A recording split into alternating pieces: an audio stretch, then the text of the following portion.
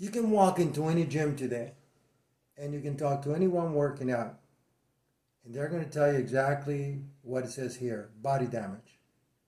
Everyone that is working out, because of the fact that they didn't start working out correctly, now has shoulder pains or elbow pains or wrist pains or knee pains or lower back pains or neck pain.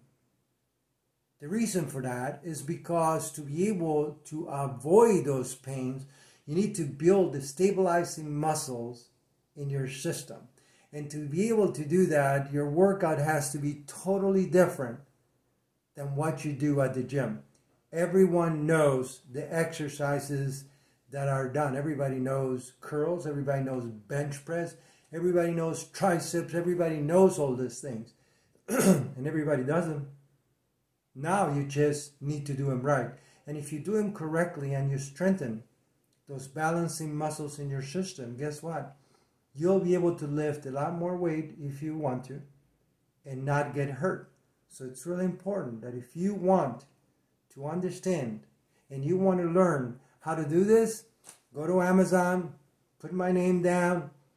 That's Hector Sechtzer, S-E-C-T-Z-E-R, and get a book for like $4 and learn how to do the type of workout that is going to keep you healthy and safe.